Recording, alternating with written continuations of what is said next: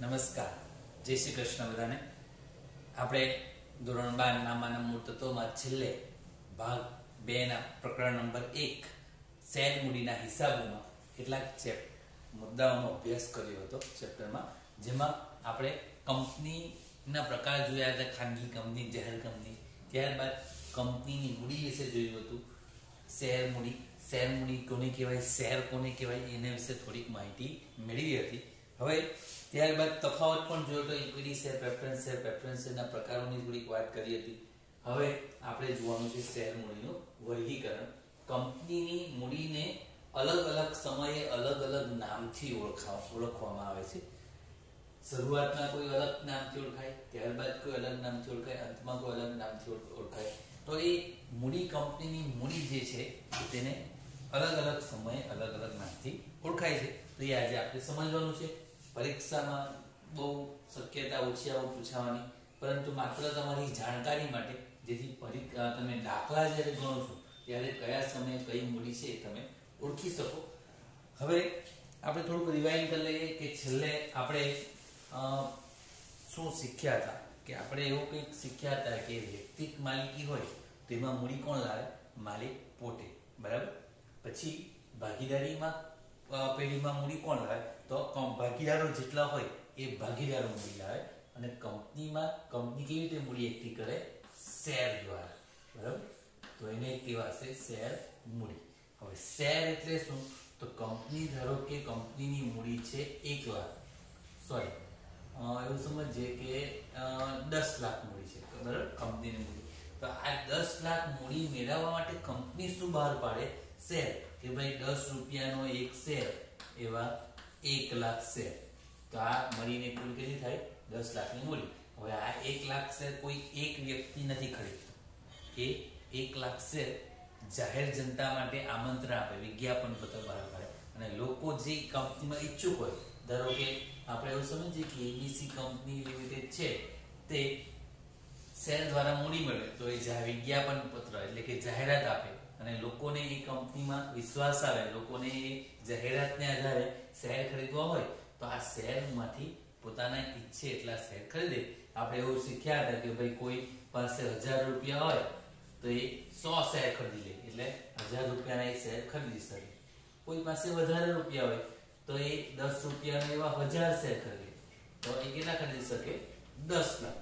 10,000. જેની જેવી શક્તિ, આર્થિક જેની જેવી શક્તિ. કોઈ પાસે લાખ રૂપિયા હોય, તમારા જેવા કોઈ લખપતિ હોય, તો એ 10 ગુણ્યા 10,000 શેર ખરીદી લે, એટલે કંપનીમાંથી 1 લાખ રૂપિયાના શેર એ ખરીદી શકે. તો હવે જાહેર જનતામાંથી જેની જેવી શક્તિ તેવા શેર ખરીદીને બધા આ રીતે ખરીદવા માટે કંપનીને અરજી કરે, એટલે કંપની આટલું મોટું ભંડોળ એક સાથે ભેગું કરી શકે થોડાક દિવસોમાં, બરાબર. તો એ ભંડોળ જ્યારે એકઠું થાય ત્યારે તે પહેલા કંપનીને આપણે આ શેર બહાર પાડવાની વિધિ પણ આપણને ભણવામાં આવશે, બરાબર. તો આપણે હવે આગળ જઈએ. શેર મૂડીનું વર્ગીકરણ. તો સત્તાવાર મૂડી. સત્તાવાર મૂડીમાં જો કંપની પોતાના જીવનકાળ દરમિયાન વધુમાં વધુ કેટલી મૂડી શેર દ્વારા એકત્રિત કરે તેને શેર મૂડી કહેવાય. એટલે કે કંપની પોતાના જીવનકાળ દરમિયાન, જીવનકાળ કંપનીનો બહુ લાંબો હોય, 50 વર્ષ, 60 વર્ષ, 70 વર્ષ, જેટલી કંપની ચાલે એટલા વર્ષનો જીવનકાળ.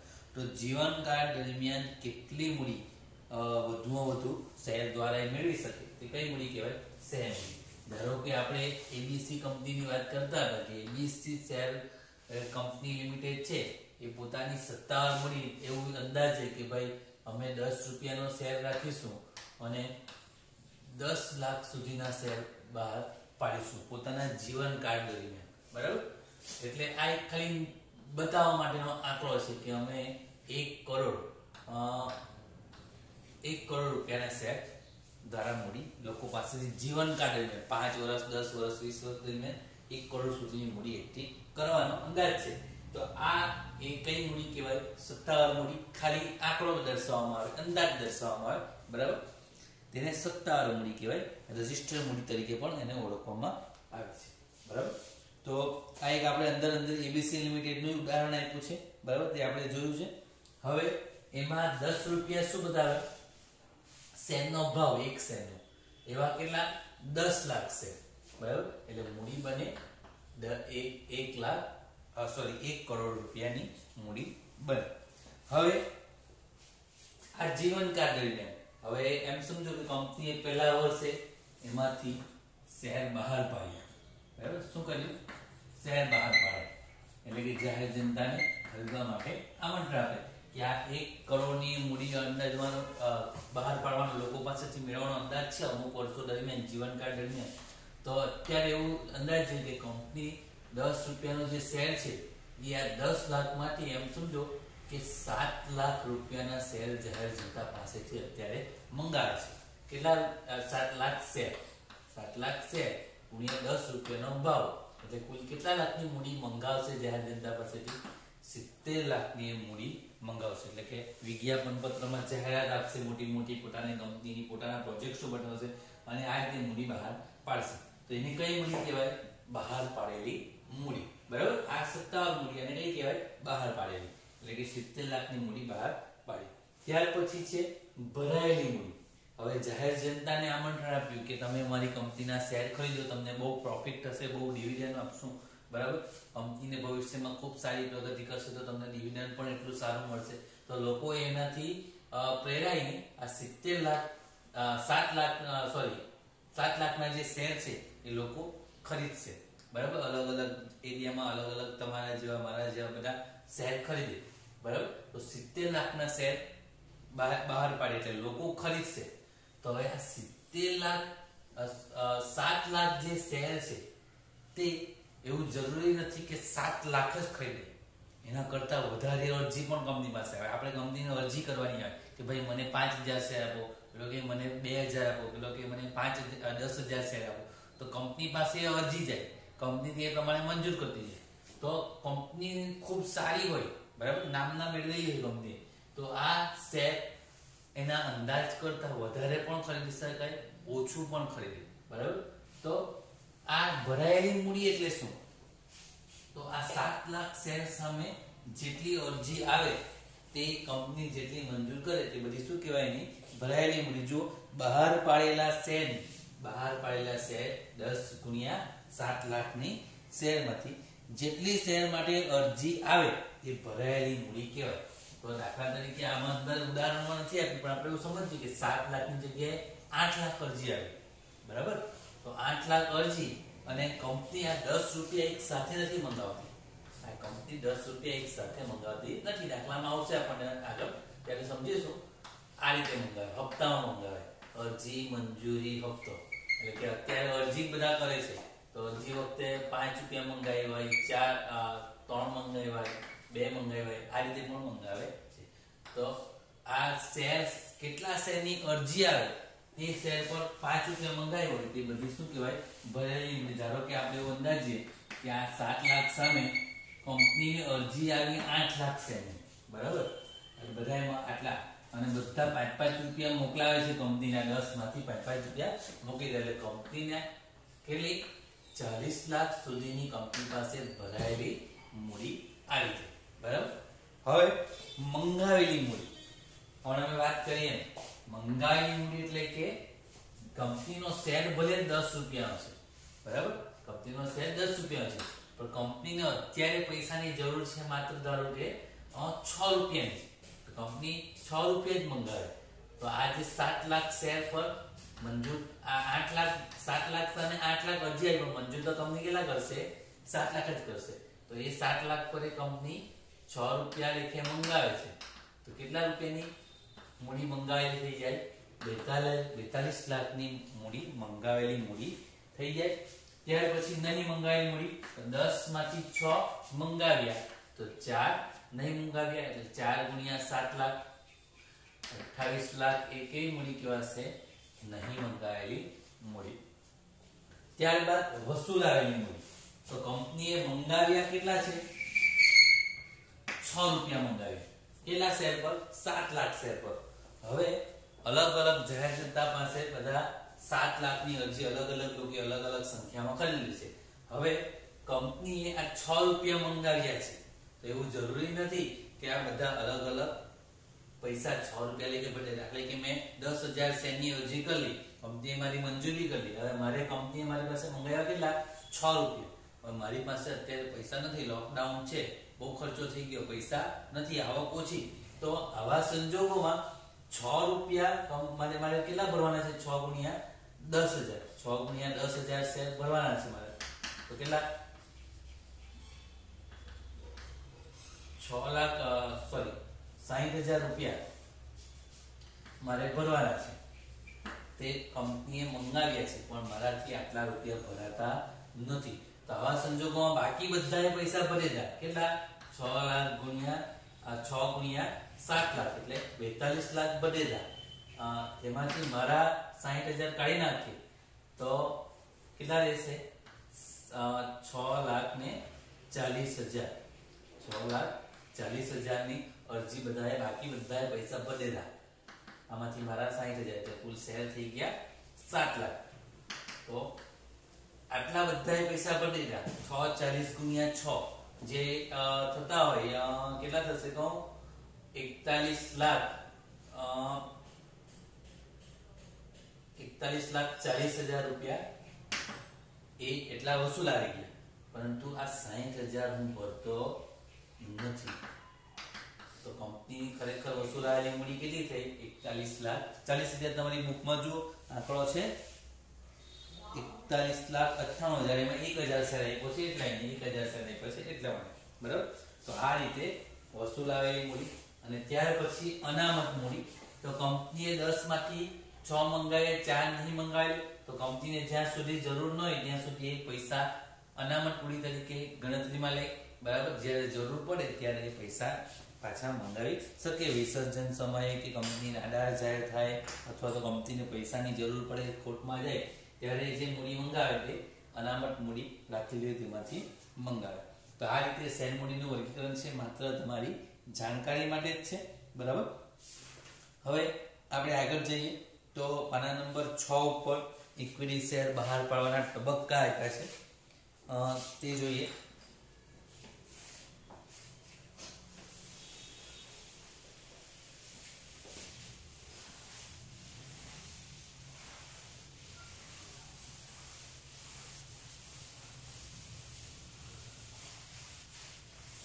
તો શેર મૂડી બહાર પાડવાના તબક્કામાં ભરણા શેર બહાર પાડવા માટે ભરણા અંગેની પહેલા મંજૂરી લેવી પડે.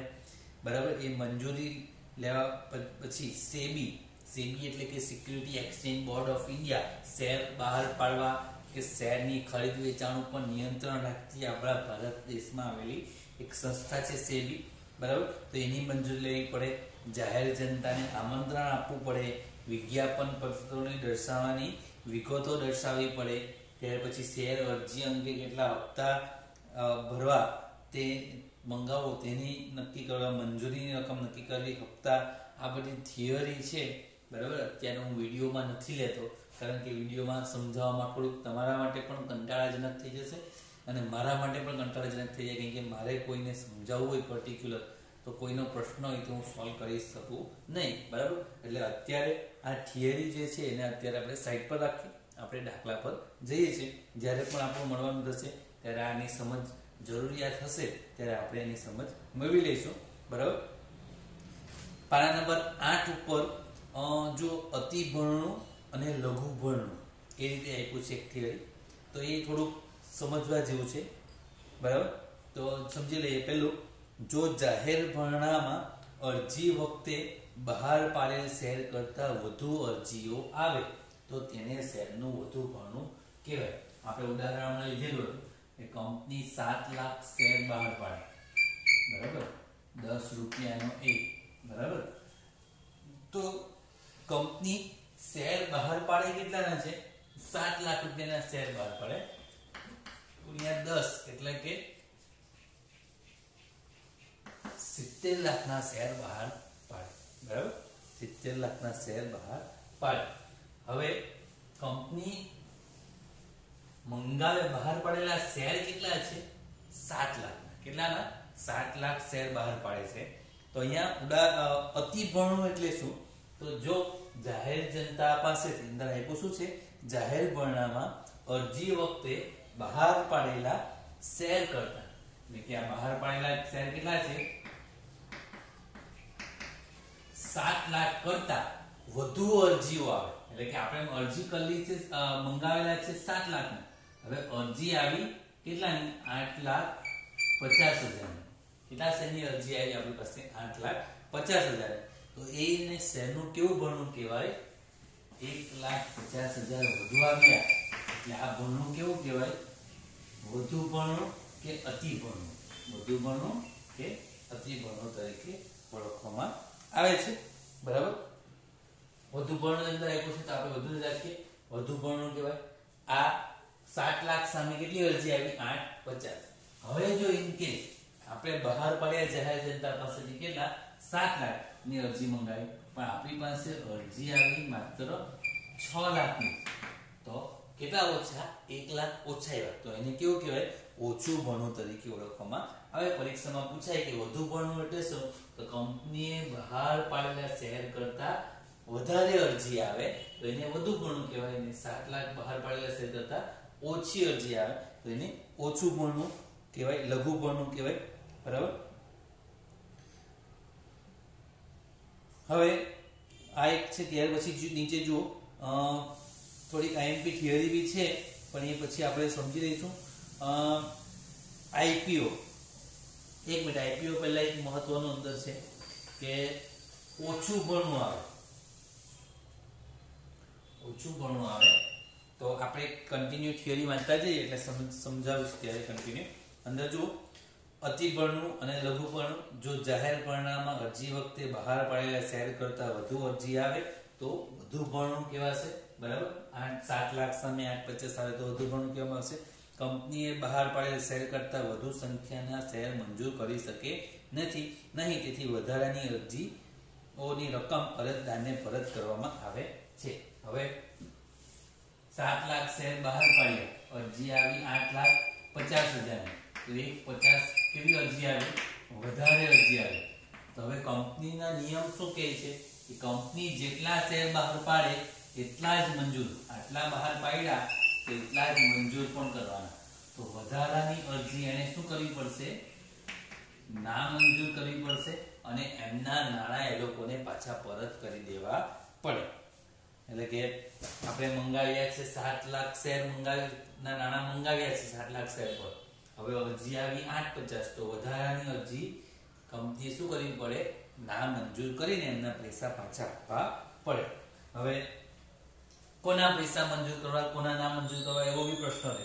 જેના માટે કંપની પોતાના નિયમ પ્રમાણે જે કંઈ પણ જેના પણ ના મંજૂર કરવાના હોય એના ના મંજૂર કરી શકે. દાખલા તરીકે કોઈ 1 લાખની અરજી કરી હોય, બરાબર, તો વધારે ભરણું થયું તો એવું જરૂરી નથી 1 લાખ મંજૂર કરશે, એના 80,000 જ મંજૂર કરે, બરાબર, 1 લાખ શેરની જગ્યાએ, બરાબર. કોઈ 5,000 શેરની અરજી કરી તો આ વધારે ભરણું થયું તો એની જગ્યાએ 4500 જ મંજૂર કરે, બરાબર.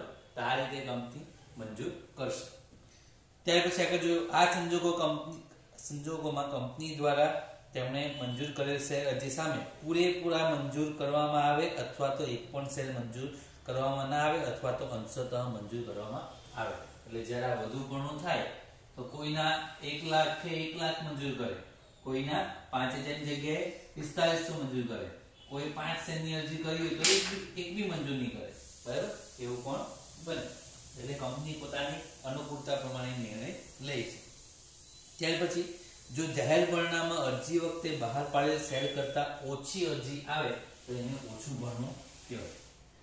7 લાખ અરજી મંગાવી બહાર પાડેલા, એમાંથી અરજી આવી ધારો કે 6 લાખ, તો 1 લાખ અરજી ઓછી આવી તો એને કેવું ભરણું કહેવાય, ઓછું ભરણું કહેવાય. આગળ સેબીની ગાઈડલાઇન્સ મુજબ કંપનીએ બહાર પાડેલ શેરના ઓછામાં ઓછું 90% રકમ ભરાયેલી હોવી જોઈએ. હવે સેબી એવું કહે છે કે 7 લાખ શેર બહાર પાડ્યા તો એમાંથી ઓછામાં ઓછી કેટલી અરજી આવી જોઈએ, 90%. 7 લાખ ગુણ્યા 90%, એટલે કે 13,000 અંદરથી બાદ થઈ જાય એટલે 6,30,000. 6,30,000 અરજી કંપનીએ ઓછામાં ઓછી મળવી જોઈએ. કંપનીને સેબી એવું કહે કે 90% તો આવવા જ જોઈએ. બરાબર. જો આ લઘુત્તમ ભરનારને વિજ્ઞાપન પત્ર બહાર પાડ્યાના તારીખથી 30 દિવસમાં મળેલી અરજી હોવી જોઈએ. એટલે કે બહાર પાડે 7 લાખ તો આજે બહાર પાડ્યા તો 30 દિવસની અંદર આ 7 લાખ અરજી મળી જોઈએ.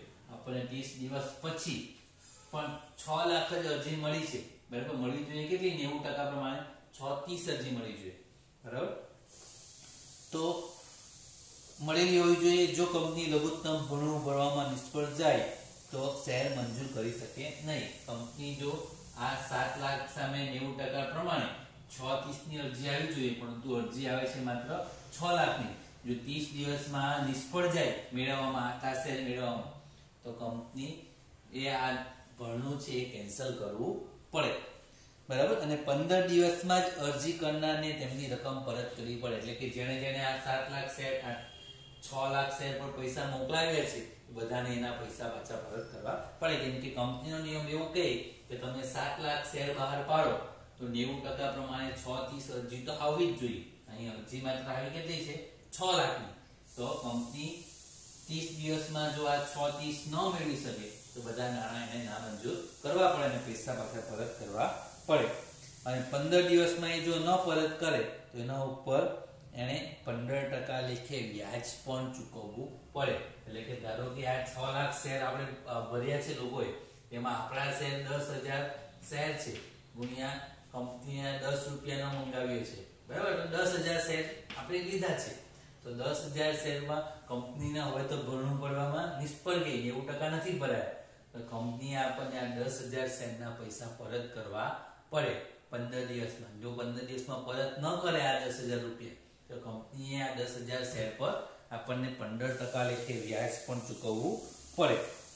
બરાબર. તો આ રીતે લઘુ ભરણું અને વધુ ભરણું આવે. બરાબર. ત્યાર પછી આઈપીઓ અને એફપીઓ.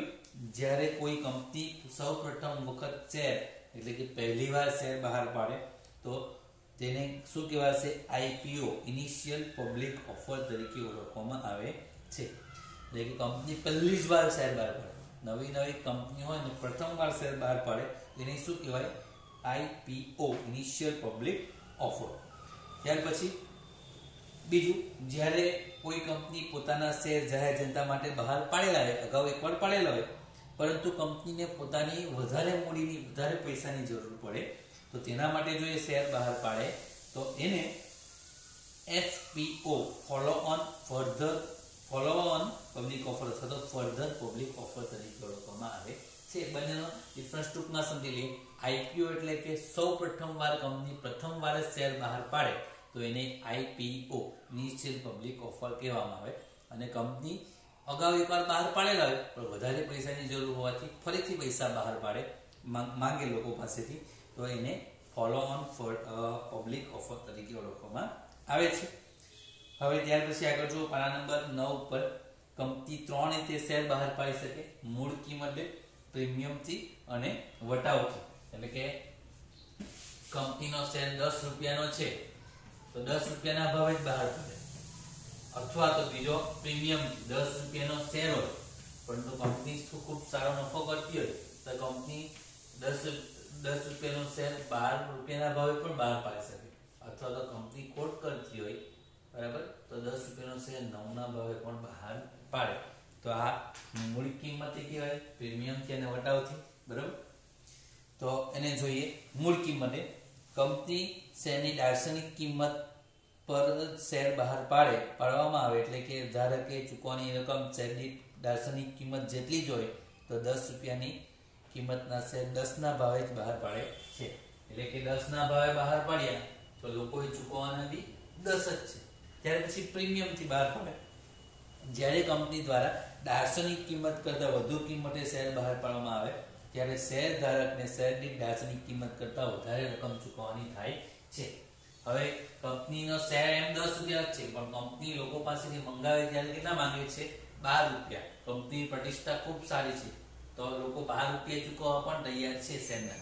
તો આવા સંજોગોમાં કંપની જ્યારે 10 રૂપિયાના શેરના કેટલા માંગે?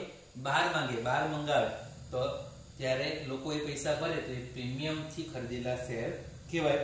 બરાબર. અહીં ઉદાહરણ આપ્યું છે કે 10 નું શેર 14 માં બહાર પાડે તો વધારાનું 4 એ પ્રીમિયમ કહેવામાં આવે છે. પ્રીમિયમ થી બહાર પાડવા અંગે 2013 ની જોગવાઈઓ તેમજ તેની હિસાબી અસરો અંગે આ પ્રકરણમાં વિસ્તૃત ચર્ચા અગાઉ કરવામાં આવી છે, ત્યારે આપણે સમજીશું. અને ત્યાર પછી વટાવથી, તો કંપનીનો શેર 10 રૂપિયાનો, તો કંપનીની પ્રતિષ્ઠા એટલી બધી ન હોય, તો એનો ભાવ એટલો બધો ન આવતો હોય, લોકો 10 રૂપિયા આપવા તૈયાર ન હોય, તો લોકો પાસેથી પૈસા મેળવવા કંપની એવું કહે કે 10 રૂપિયાનો શેર તમને 9 માં આપીશ, તો લોકો એ ખરીદે, તો એ વટાવથી બહાર પાડેલો શેર કહેવામાં આવે છે. તો પહેલા તો એ નિયમ એવો છે કે 2013 ની કલમ એવું કહે, કંપની ધારો એવું કહે છે કલમ 53 મુજબ કે વટાવથી શેર બહાર પાડી શકાતા નથી. બરાબર. હવે આપણે આગળ દાખલા પર જઈએ. બરાબર. થિયરી સમજાવવામાં કદાચ સમજવામાં તમને થોડું ઘણી તકલીફ પડતી હશે, પરંતુ વિડીયો દ્વારા ભણાવવામાં મને પણ થિયરી સમજાવવામાં કંઈ ખાસ મજા નથી આવતી, એટલા માટે મેં ઝડપથી કરાવી છે થિયરી. તેમ છતાં કંઈ ન સમજાય તો પૂછજો. બરાબર. હવે આપણે ધીરે ધીરે દાખલા પર જઈશું. દાખલા પર જવા પહેલા આ ચેપ્ટરની મૂળ પાયાની આમનોંધ છે 6, એ જોઈશું. એ આમનોંધ તમારે યાદ કરવાની રહેશે. એ આમનોંધ આવડતી હશે તો જ તમને દાખલા આવડશે. બરાબર. તો આમનોંધ બધા એકવાર યાદ કરી લો. બધા જ પાના નંબર 9 ઉપર આમનોંધ આપી છે અને 10 ઉપર આમનોંધ આપી છે. એ આમનોંધ તમારે અત્યારે યાદ કરી લેવાની છે. પહેલા આમનોંધ વાંચજો, પછી જ દાખલા સમજજો. એટલે આમનોંધ પાકી કરજો, પછી જે વિડીયોમાં દાખલો કરાવીશ એ તમારે જોવાનો છે.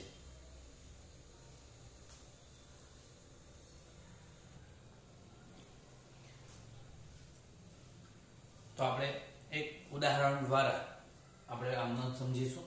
બરાબર. અંદર આમનોંધ જ આપી છે, પણ આપણે આંકડો પણ અંદર સાથે લેતા જઈશું. તો હવે પરિસ્થિતિ કંઈક એવી છે, તમે એવું વિચારો કે કંપની પૈસા મેળવે છે જાહેર જનતા એ ફિક્સ છે. બરાબર. તો આપણે એબીસી કંપનીનું એક ઉદાહરણ જોઈએ કે એબીસી કંપની લિમિટેડ છે, તેના શેર છે 10 રૂપિયાનો. બરાબર. શેર કેટલા રૂપિયાનો છે? 10 રૂપિયાનો.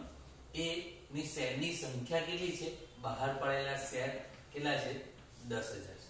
હવે કંપની આ 10 રૂપિયા એક સાથે નથી મંગાવતી.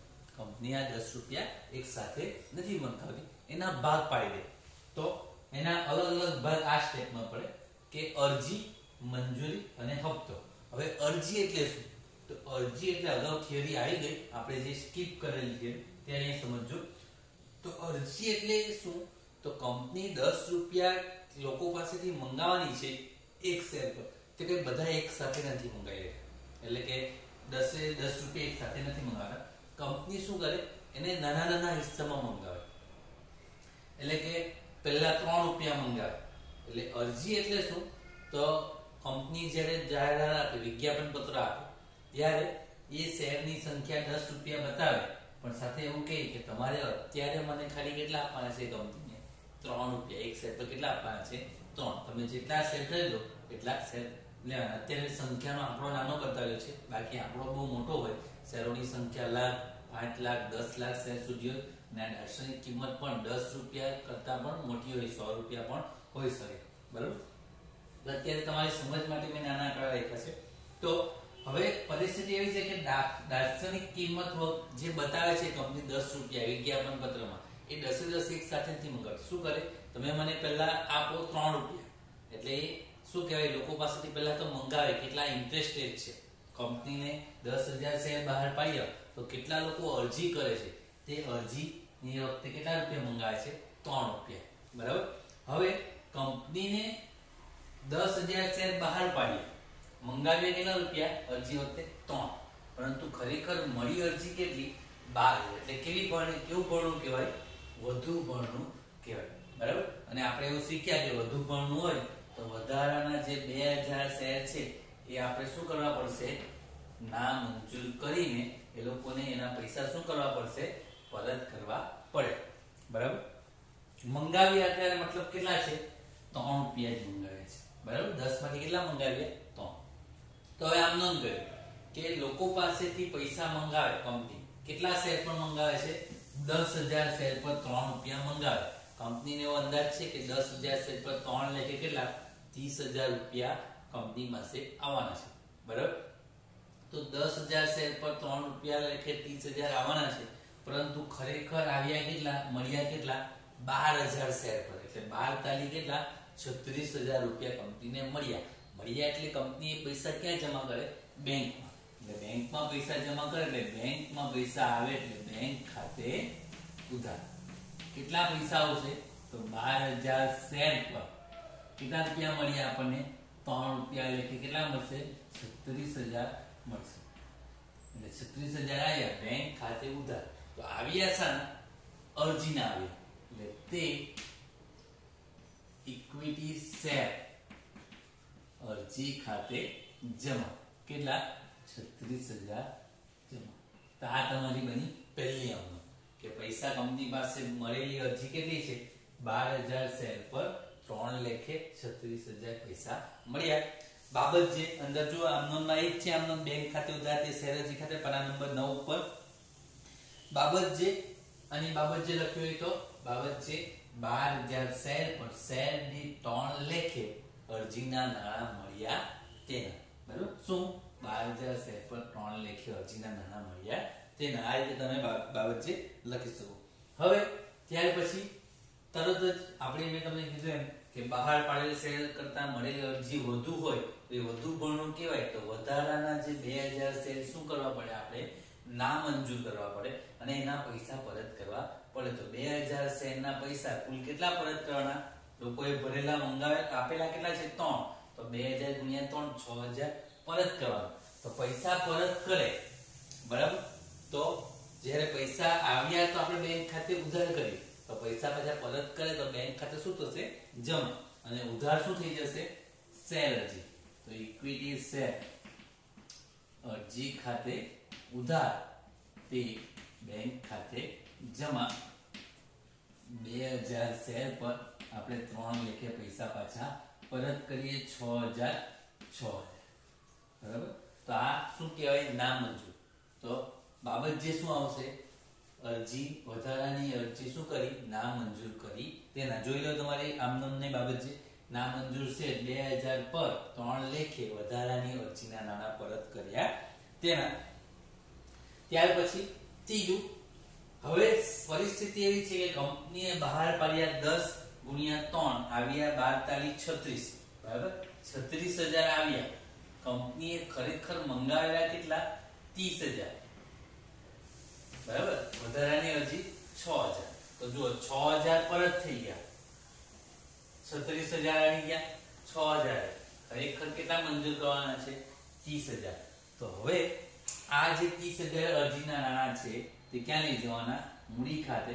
એટલે આમનો લખવાની ઇક્વિટી શેર અરજી ખાતે ઉધાર 30,000 તે ઇક્વિટી શેર મૂડી ખાતે જમા 30,000. એટલે કંપનીની મૂડી જેટલી જોઈતી હતી એટલી બની ગઈ. જોઈતી હતી કેટલી 10,000 ગુણ્યા 3 30,000 જોઈતા હતા, એ કંપનીની મૂડી એટલી બની ગઈ. એટલા પૈસા કંપની પાસે મૂડી તરીકે આવી ગયા, બરાબર.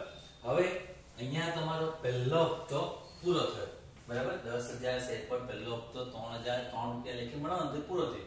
હવે કંપનીએ મંગાવ્યો અલગ બીજા સમય તારીખ વાઇઝ આવશે. અત્યારે તારીખ નથી લીધી આપણે, પણ આ એક સમય પૂરો થયો અરજીનો.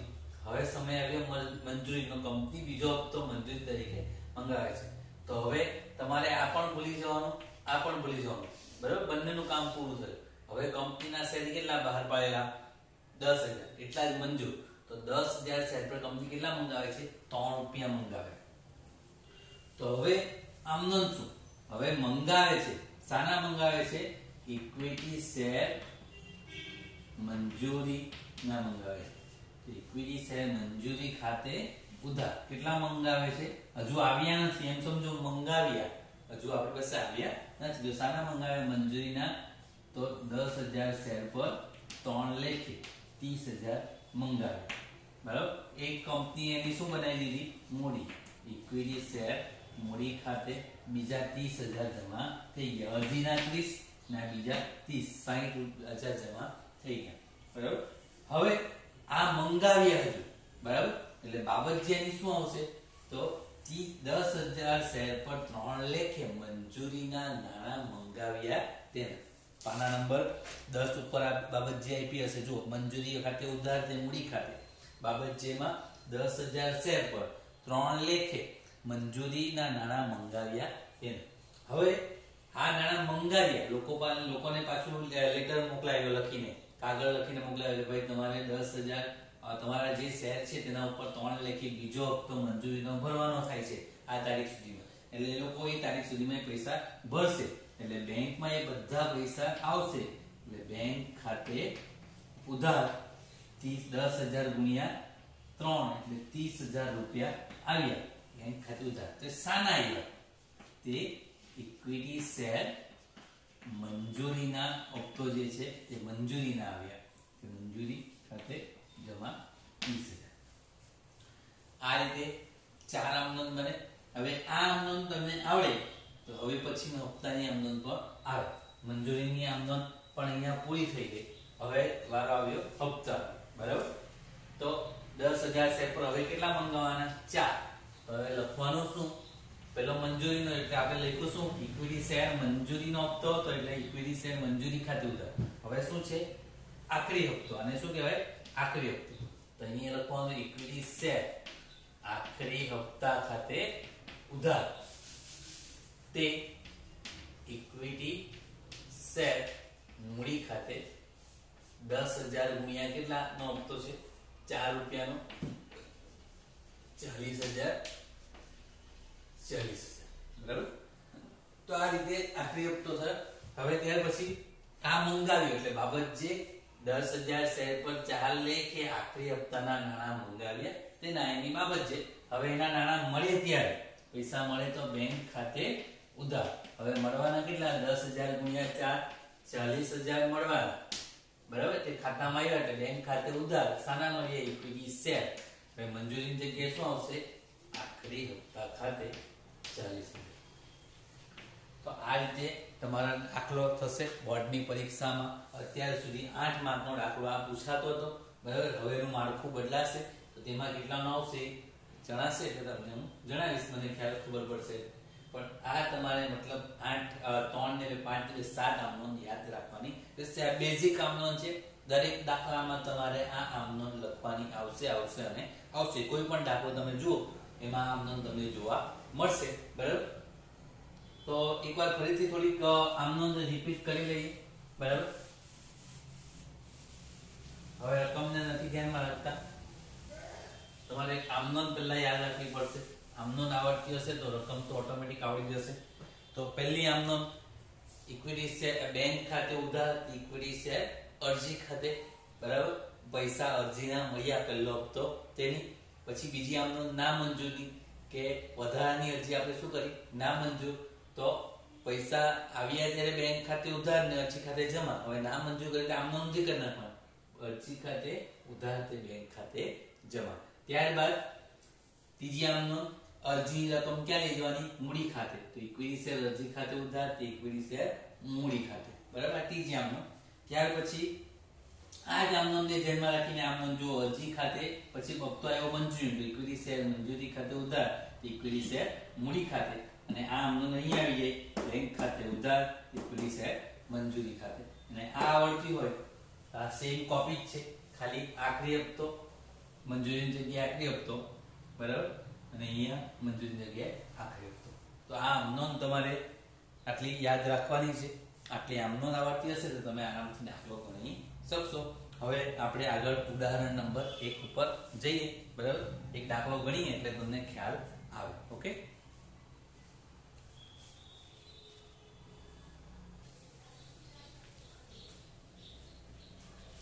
તો ઉદાહરણ 1 ની રકમ જોઈએ. જેમ જેમ રકમ વાંચતા જઈએ તેમ કેટલીક વિગતો છે એની નોંધ કરતા જઈશું. તો પહેલું છે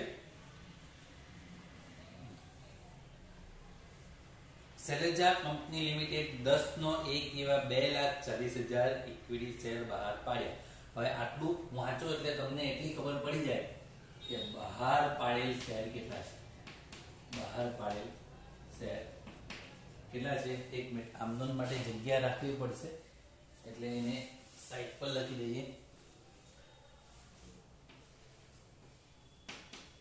બહાર પાડેલ શેર છે કેટલા? 2,40,000 શેર. બરાબર.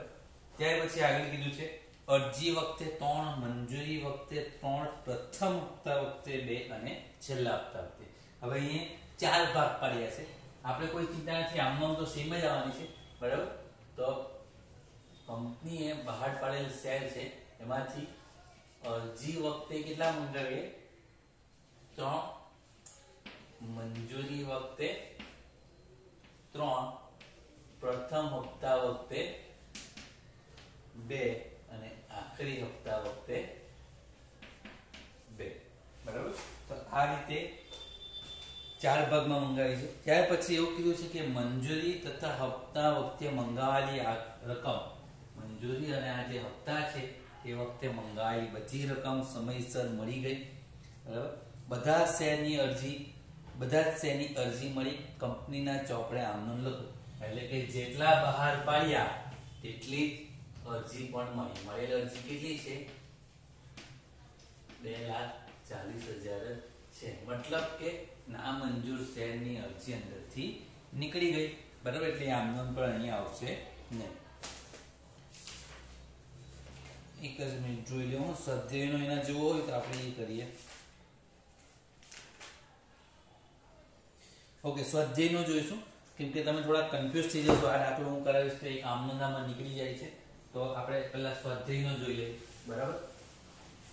પાના નંબર 58 પર છે Nadiad veg limited. Video pose કરીને પાના નંબર કાઢી લેજો. બરાબર. હવે હું રકમ વાંચું છું. નડિયાદ વેજ લિમિટેડ 10/1 એવા 7,50,000 શેર ની રકમ નીચે મુજબની રકમ ચૂકવવાની શરતે બહાર પાડ્યા. એનો મતલબ બહાર પાડેલા શેર કેટલા છે? બહાર પાડેલ શેર છે 7,50,000 શેર બહાર પાડ્યા. હવે હપ્તો અંદર કઈ રીતે મંગાવે છે? તો અરજી, મંજૂરી અને હપ્તો. તો અરજી વખતે 3, મંજૂરી વખતે 4 અને પ્રથમ અને આખરી અહીંયા બંને ભેગા છે 3, 4, 3. આ રીતે મંગાવે છે. બરાબર. ત્યાર પછી કંપનીને 7,50,000 અરજી મળી. બધી અરજી કંપનીએ મંજૂર કરી. અહીંયા પણ બધી અરજી મંજૂર કરેલી છે. એટલે એક દાખલો તો થયો. મળેલ અરજી કંપનીને 7,50 જ મળી છે. બરાબર. ત્યાર પછી આગળ આમનોન લખવાની કીધી છે. આપણે હવે આમનોન લખીએ. તો આટલું તમે અંદર દર્શાવી દો, પછી એના આધારે આપણે આમનોન લખવાની છે. હવે આમનોન માટે સ્ટેપ યાદ રાખવાના કે 3 સ્ટેપ પડશે. પહેલો સ્ટેપ અરજી વખતે. બરાબર. બીજો મંજૂરી વખતે અને ત્રીજો આખરી હપ્તા વખતે. આ રીતે 3 સ્ટેપમાં આમનોંધ લખવાની છે. પહેલું સ્ટેપ અરજી વખતે. તો પહેલી આમનોંધ આપણે શું લખતા? તો જે અરજી મળી છે એ અરજી પર કેટલા રૂપિયા મંગાવ્યા છે? 3. એટલે પહેલી આમનોંધ પ્રમાણે પહેલી આમનોંધ બનશે કેટલા રૂપિયા મળશે આપણને? 7,50,000 ગુણ્યા 3. બેંક ખાતે ઉધાર કેટલા આવશે? 7,50,000 ગુણ્યા 3 લેખે મળવાના. એટલે 7 તાલી 21 ને 5 તાલી 15. 21 ને 7 તાલી 21 લાખ ને 5 તાલી 15 એક 50 એટલે 22,50,000. બેંક ખાતે ઉધાર 22,50,000. 22,50,000 બેંક ખાતે ઉધાર તો સાના મળ્યા? અરજીના. તો ઇક્વિટી શેર અરજી ખાતે જમા બાબત જે 7,50,000 શેર પર 3 લેખે અરજીના નાણાં મળ્યા તેના. હવે ત્યાર પછી બીજી આમનોંધ આપણે એવી શીખ્યા કે વધારાની અરજી ના મંજૂર કરવાની. પણ અહીંયા તો વધારાની અરજી છે જ નથી એટલે બીજી આમનોંધ આવશે નહીં. ડાયરેક્ટ ત્રીજી આમનોંધ શું આવશે? તો આ અરજી ખાતું જમા છે તેને શું કરી દેવાનું? ઉધાર ઇક્વિટી શેર અરજી ખાતે ઉધાર તે બધા પૈસા લઈ જવાના ક્યાં? ઇક્વિટી શેર મૂડી ખાતે 22,50,000 22,50,000 આ બધી કંપનીની મૂડી બની ગઈ. ત્યાર પછી પહેલા હપ્તાનું કાર્ય અહીંયા પૂર્ણ. હવે બીજા હપ્તો 7,50,000 પર 4 લેખે તો આંકડો ગણી લઈએ. 7 ચોક 28 લાખ અને 5 ચોક 20 એટલે 30 લાખ. તો મંજૂરી વખતે ત્રીજી આમનોંધ આવશે. તો આ જ આમનોંધની કોપી કરવાની છે. ઇક્વિટી શેર અરજીની જગ્યાએ ઇક્વિટી શેર મંજૂરી ખાતે ઉધાર, ઇક્વિટી શેર મૂડી ખાતે 7,50,000 ગુણ્યા 4 7 ચોક 28 ને 5 ચોક 20 એટલે 30 લાખ. મંજૂરી ખાતે ઉધાર તે બધી આપણે બની જાય. મૂડી ખાતે બાબત જે આવશે ઇક્વિટી શેર 7,50,000 પર 4 લેખે ઇક્વિટી શેર મંજૂરીના નાણાં મંગાવ્યા તેના. હવે ચોથી આમનો આ પૈસા મંગાવ્યા તે મળ્યા તો બધા મળી જ ગયા છે એવું કીધું છે અંદર રકમમાં. તો બેંક ખાતે ઉધાર 22 લાખ 30 લાખ મળવા જોઈએ ને બધા જ મળી ગયા છે. તો 30 લાખ ઉધાર બેંક ખાતે તે સાના મળી ગયા? મંજૂરીના. એટલે ઇક્વિટી શેર મંજૂરી ખાતે જમા 30 લાખ. ત્યાર પછી છેલ્લો હપ્તો આખરી હપ્તા વખતે આની જ કોપી મંજૂરીની જગ્યાએ શું લખવાનું? ઇક્વિટી શેર પ્રથમ અને આખરી હપ્તા ખાતે ઉધાર. મંજૂરીનું કાર્ય પૂર્ણ. આખરી હપ્તો 750 ગુણ્યા 3 સેમ 22,50 નો આંકડો. ઇક્વિટી શેર પ્રથમ અને આખરી હપ્તા ખાતે 7,50,000 ગુણ્યા 3 એટલે કે 22,50,000 તે ઇક્વિટી શેર મૂડી ખાતે ઉપર મુજબની આમનોંધ પ્રમાણે આંકડા 22,50,000 બરાબર સેમ આમનોંધ. અને હવે આ સેમ આમનોંધ એના પૈસા મળે ત્યારે બાબત જે અમારે લખવાની આખરી પ્રથમ અને આખરી હપ્તાના 750 પર 3 લેખે પ્રથમ અને આખરી હપ્તાના નાણાં મંગાવ્યા તેના. હવે નાણાં મળે તેના બેંક ખાતે ઉધાર 22,50 મળવા જોઈએ બધા જ મળી જાય છે. તો બેંક ખાતે ઉધાર 22,50,000 તે ઇક્વિટી શેર પ્રથમ અને આખરી હપ્તા ખાતે 22,50,000. તો આ રીતે તમારા આમનોંધનો 8 માર્કનો દાખલો થાય. આ સિમ્પલ દાખલો છે બરાબર. વસ્તુ એટલી જ છે કે તમને આમનોંધ આવડે જોઈએ. પહેલી આમનોંધ બીજી વચ્ચે નામનોંધ જોડવાળી, આ ત્રીજી આમનોંધ, પછી આ આમનોંધ આવડે તો આ બે આવડે સેમ કોપી જ છે ખાલી શબ્દો જ બદલાય. અને આ આમનોંધ જે છે એના કરતા ઊંધી. એમાં બેંક વાળી પહેલા આવે, અહીંયા પછી આવે, અહીંયા અરજી વાળી ને મૂડી વાળી પછી આવે, અહીંયા પહેલા આવે બરાબર. એટલે તમારે મુખ્ય બે આમનોંધ આવડી જોઈએ આ અને આ. તો તમે બધી આમનોંધ લખી શકો બરાબર. આજના વિડીયો માટે બસ આટલું જ. Thank you.